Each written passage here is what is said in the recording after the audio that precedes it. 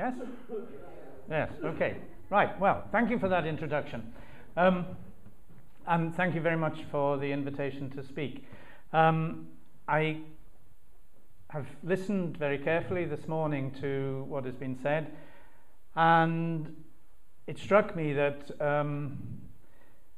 in line with a rather famous and much loved comedy show from the UK, people of my generation anyway, I feel I ought to say, well, and now for something completely different. I'm not absolutely sure it is completely different, but I do feel a little bit nervous about presenting what is essentially a social science and qualitative perspective on a subject that I've been hearing so much medical, engineering and technical know-how about this morning. With that caveat, I will try to proceed. What I want to talk about today is the result actually of two comparative studies that we've carried out at Cardiff over the last few years.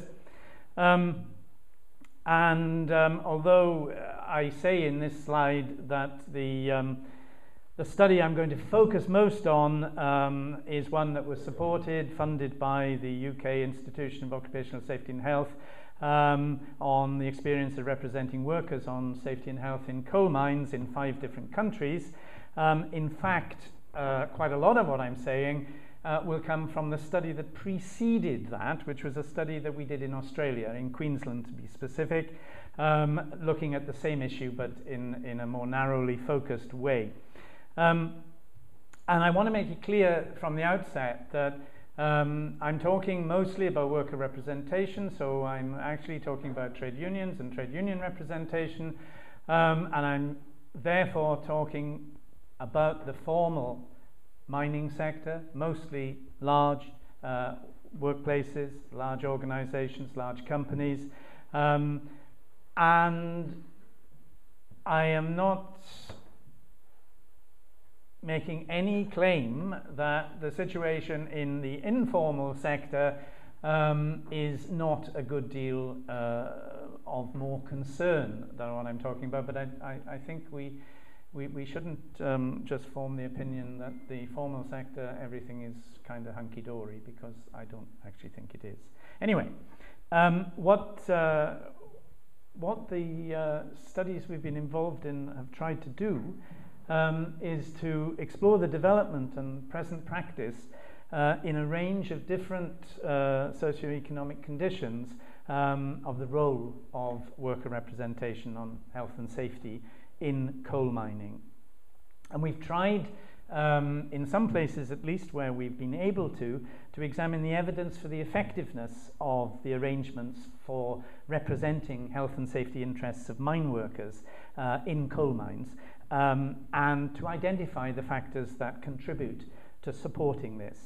I will discuss the role of the state through regulation and inspection, trade unions, employers, and global influences such as that of ILO Convention 176, which does have, under Article 13, quite specific standards for the rights of mine workers to information and to withdraw from dangerous work, as well as to select members of their own workforce to represent them in matters of health and safety in consultations both with their employers and with the regulatory authorities. So at the global level, the provisions for worker representation in occupational health and safety in coal mining are quite clear.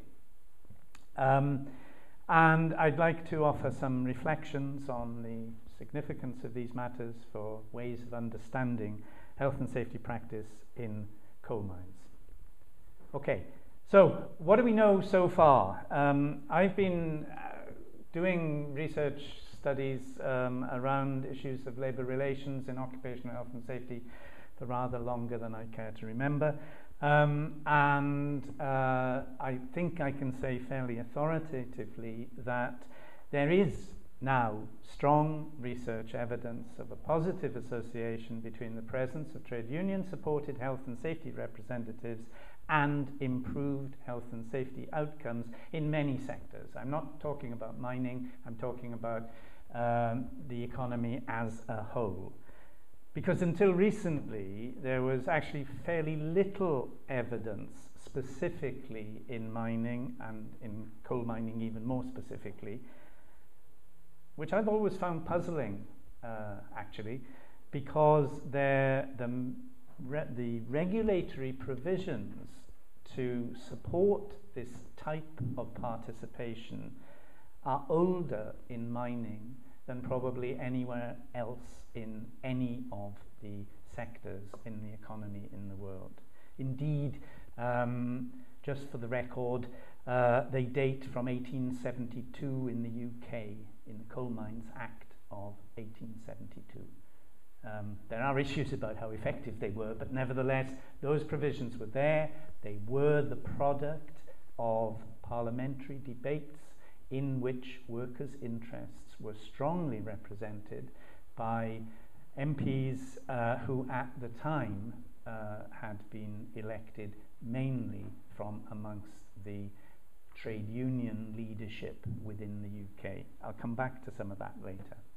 Until we did the Queensland study, the only very specific studies that I was able to find that showed a link between improved health and safety performance and the role of trade unions and trade union supported representation were a couple of quantitative studies from the US where they had made a link between better performance in unionized coal mines and the presence of the unions and the measures on improved injury prevention that they had noted. Our recent Queensland study suggested that the representatives that represent the workers in the Queensland mines were actually effective in getting important health and safety matters addressed and resolved. I'm not going to go into the details of these studies. I don't have time to do it. But for those who might be interested, the original research report that we produced on the Queensland study is available. You can download it for free. It looks like this. It's rather long. There are so far published 3 papers that I've listed on that slide. And you'll note from those that they are actually available in journals of labour relations and such like, rather than in occupational health and safety journals.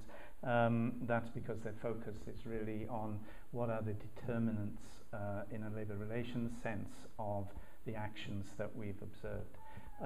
But nevertheless, the actions we've observed are there. Okay, so what the Queensland study showed was that in Queensland there are particularly strong and detailed regulatory provisions that support union representatives in their activities around health and safety. They actually support 2 different kinds of representatives. They support site safety and health representatives, and they also support what they call industry safety and health representatives, the latter being a small number, 3 in fact, of trade union full-time officers who are full-time employed in supporting the site safety representatives in their health and safety activities. So it's a kind of 2-level system. These representatives have quite significant rights, as I said. They are able to do the normal things of representing workers and taking part in joint inspections, and the industry ones have rights of access to workers in the coal mines in the state. But they also have rights to review health and safety management systems, and they have rights to stop what they regard as dangerous operations, and they can in fact stop the production of the mine if they so wish. They don't use these rights irresponsibly, and in fact I think the rights are much stronger in the effect they have on the legitimacy of the presence of these representatives than they are actually in the actions that they use to, as it were, interfere with the production of the mines.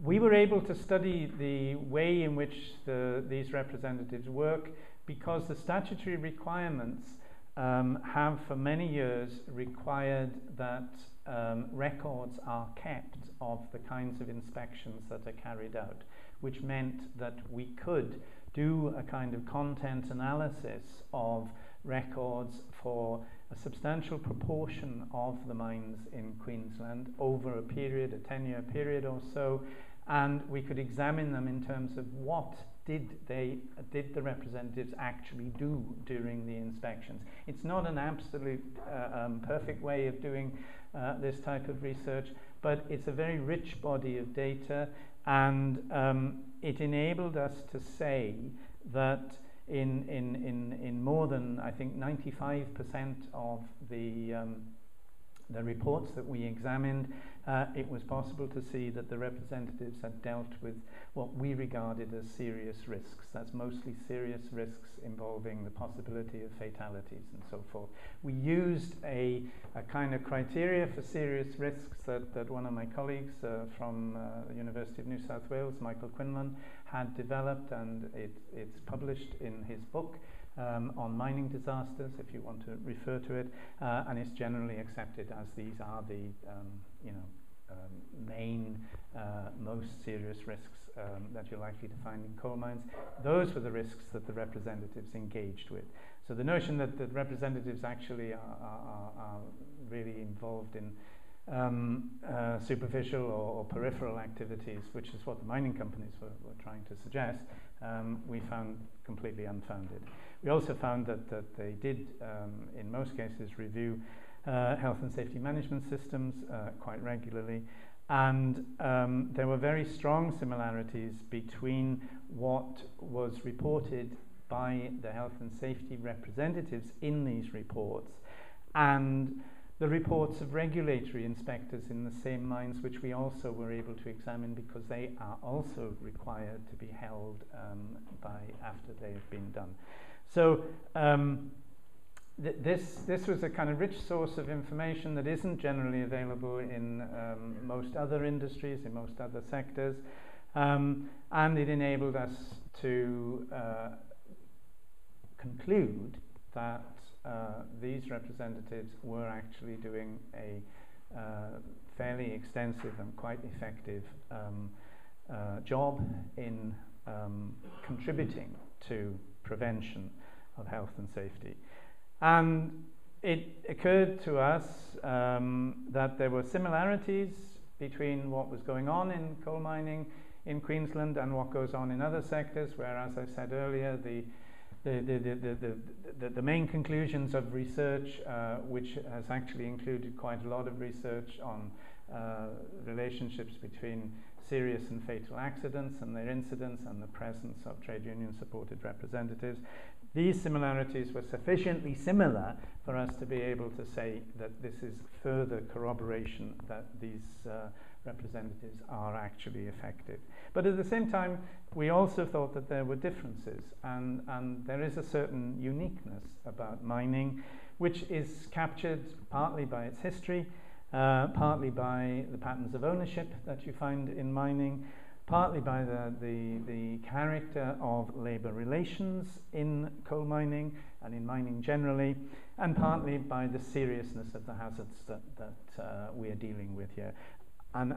my view is that these four things contribute to a set of characteristics about coal mining which makes it different and makes representation different from what happens perhaps in other sectors. And I think our results, and this last bit is important, our results dispute the conventional analysis of participatory approaches to health and safety, because we would argue that our evidence suggests that the improvements we saw were not actually based on cooperation, trust and good relations, because cooperation, trust and good relations in the coal mines of Queensland is an aspiration that is seldom achieved. It's a very hostile in labour relations environment, and it suggested to us that if the representatives were able to be effective in this kind of scenario, this does suggest alternative ways of framing our analysis in relation to the contexts in which this sort of thing takes place. So moving from there, it begged the question, well, okay, you've got these very good provisions in Queensland, you've got quite strong trade unions, you've got a small and concentrated industry comparatively. So what happens in other countries and what determines the practice in other countries? So we shifted our attention and we looked, as I said on an earlier slide, and practices. Again, in Australia, we extended our view to the other main coal mining state in Australia, which is New South Wales, which has broadly a similar arrangement to that in Queensland as far as the regulation and the role of the trade unions are concerned. But we also looked at what was going on in another Western post-industrial affluent country, Canada, and we extended our view then to take account of what is happening in South Africa, and in India and in Indonesia. And I'm rather pleased by the serendipity of this morning, where people made various references to India, South Africa, Indonesia, so I don't feel that I'm actually speaking to an audience with no knowledge whatsoever of these places. So what did we find when we looked at these countries? I'm going to have to skip through the great detail of this. There is an awful lot of detail, I can assure you. But basically, we found a variety of regulatory approaches that were mostly based on the same historical model to the ones that we saw in Australia. They're not as, very often were not as advanced in terms of the detailed provisions that they and rights that they gave to representatives, but they were essentially similar. The only exception was Indonesia, where the rights were very, very perfunctory and quite limited. However, there was a considerable inconsistency in the application and the effectiveness of these provisions in other countries. In brief, the countries with the strong westernized historical labour relations, such as Australia and Canada, had not perfect application of these measures, but better application of these measures than was found in any of the other three countries in the study. In South Africa, the regulatory provisions are actually quite strong. They are, well, they were very much emblematic of the post-apartheid regime in South Africa, and the trade union in South Africa at the time, the National Union of Mine Workers, was of course instrumental in the overthrow of apartheid, so it's not surprising perhaps that these measures came in the vanguard of that. They implement the ILO Convention 176 quite comprehensively, and they work, according to our respondents, effectively in situations where the trade unions still have quite a strong organization within the mines. This is not comprehensive by any means in South Africa, and I'm not having time to go into the history of labour relations in mining in South Africa, but I'm sure some of you are aware that it's been fraught, to put it mildly, over recent years, and the hegemony of the NUM is not as it once was in that respect.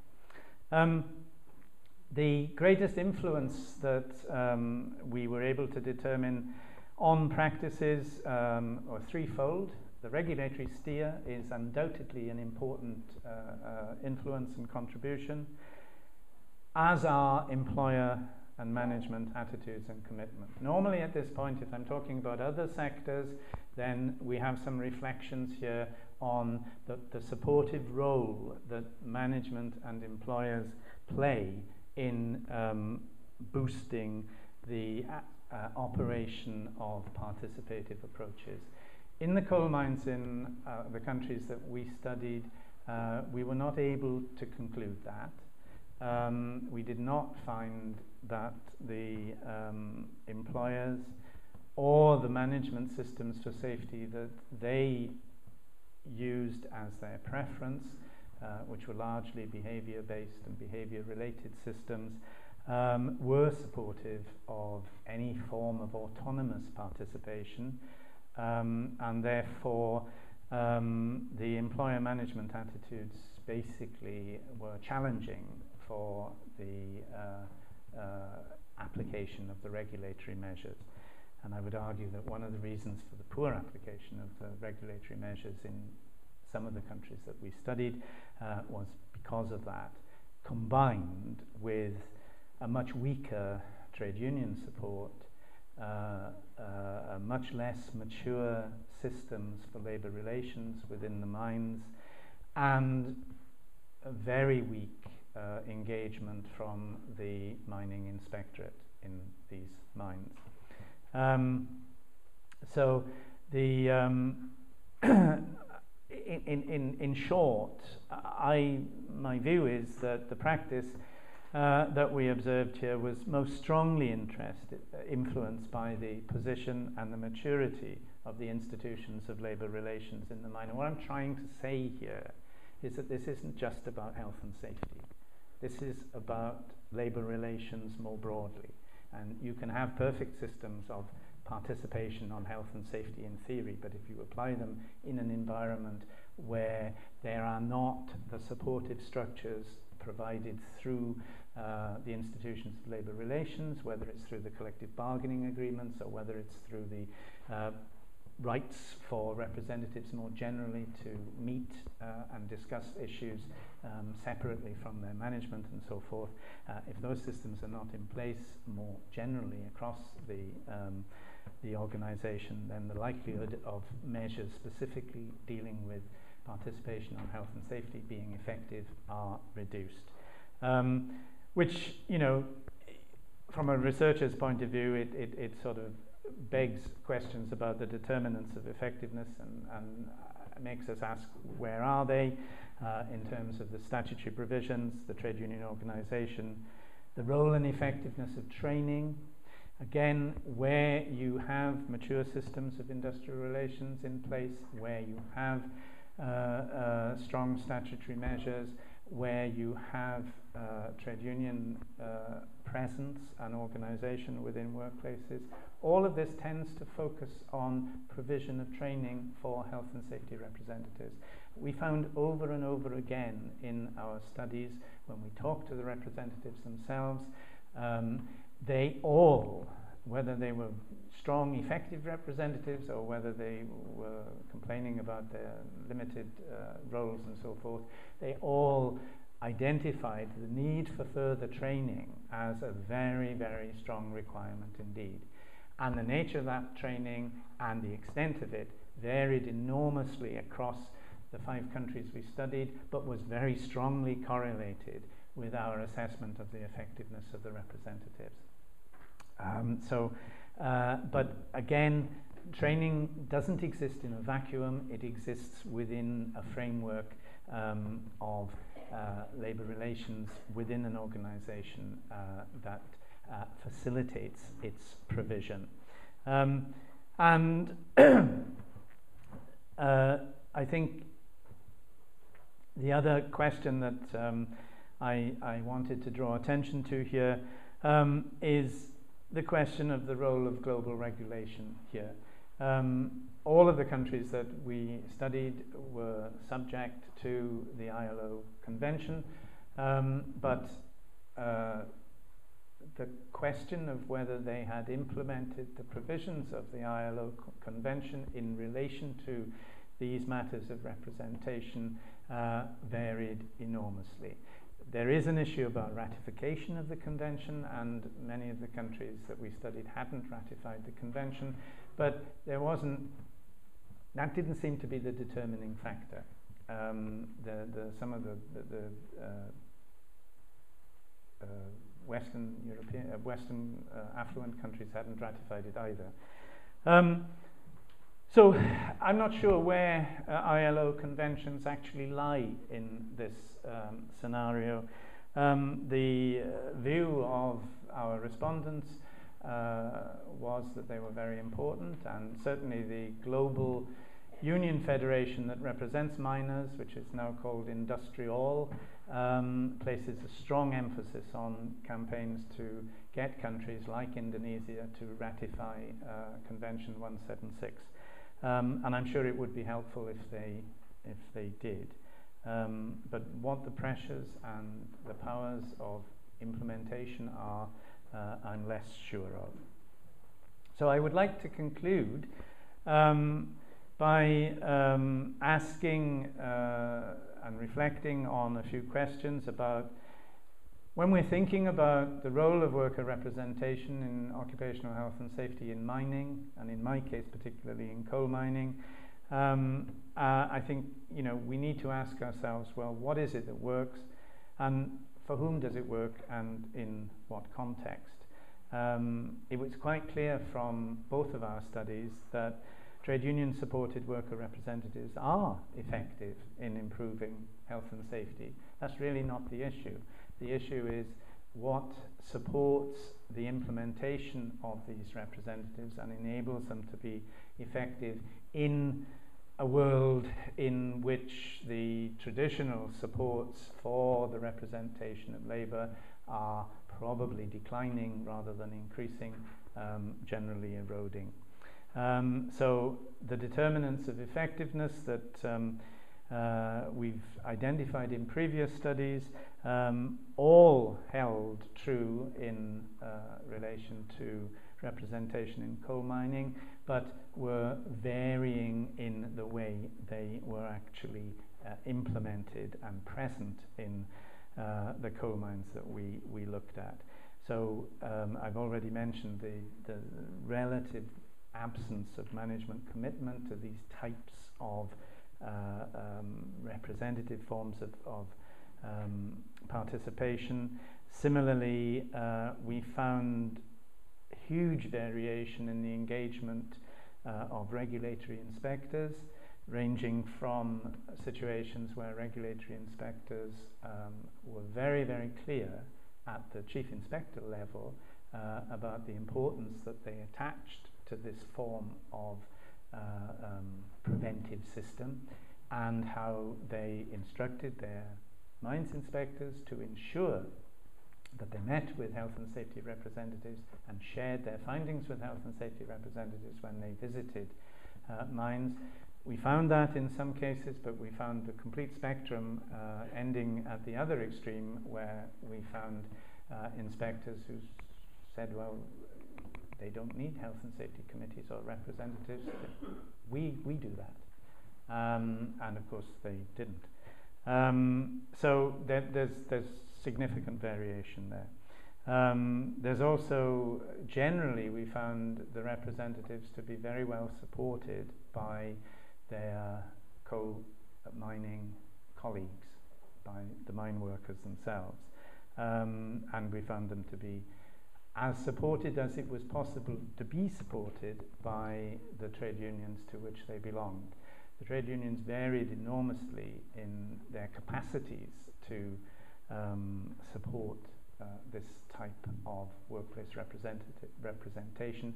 It's not without a resource implication, and where trade unions are struggling to maintain themselves, with particularly in situations with eroding membership and so forth, that's not necessarily a given.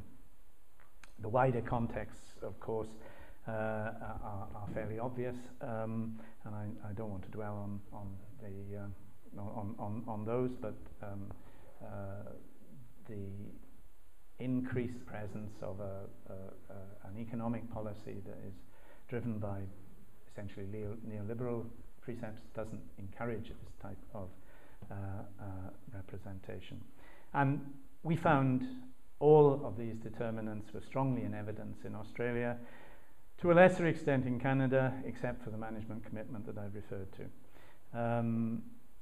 The evidence that we found of efforts to marginalise representatives was very often in combination with a very strong support that the employers and their management, including their health and safety management, gave to the behaviour-based safety systems that I've talked about. The two seem to go hand in hand, and they often resulted in representatives telling us that actually what the management do is, yes, they do consult, but they don't consult with us. They consult with other mine workers that they have chosen to consult with in the implementation of their system. So there was an effort to sort of ignore, even when the representatives had been elected and were present in the workplace, and there were statutory provisions for them, was an attempt to ignore them.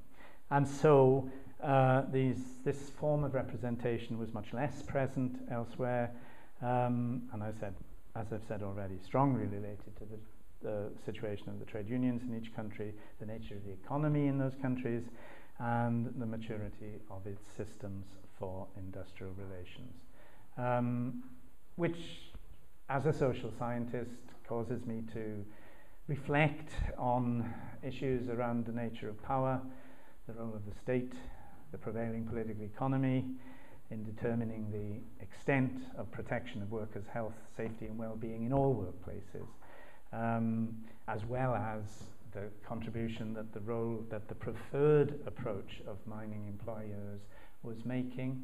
And I'm struck here very much by two parallel developments that seem to be going on in the world of occupational safety and health management at the moment. You have the traditional tripartite, bipartite created participatory approach that is still advocated by the ILO and so forth, and then you have the parallel approach that is advocated by many standards associations to the introduction of safety management systems in which workers' participation, and particularly autonomous representative participation, that role, if acknowledged at all, is rather minimalized. And I think you see two very different systems developing. The latter system, I guess, is much, much easier for corporations to control than the former system. There's much less institutional and legitimized resistance built into it, so it's perhaps hardly surprising that corporations tend to favor the latter system. And that means I wonder something about ways of reconsidering the way we frame research on occupational health and safety within these contexts. But I don't have answers to these questions, so I am going to conclude my presentation there, rather open-ended. The message, very, very loud and clear from my studies, is that this form of engagement of workers and their representatives in coal mining is a proven and effective way of providing support for preventive systems.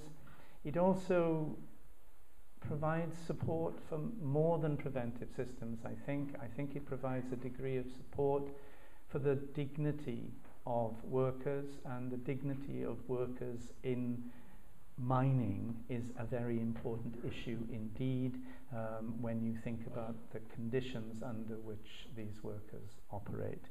And I think it's no coincidence from that perspective. If you look back over history, you see the role of representation being a very, very clear political message very closely linked indeed to the formation and early activities of trade unions. I don't think these are coincidences. But where we sit with these types of issues in modern economies, I think is highly problematic. So I will stop there. Thank you very much.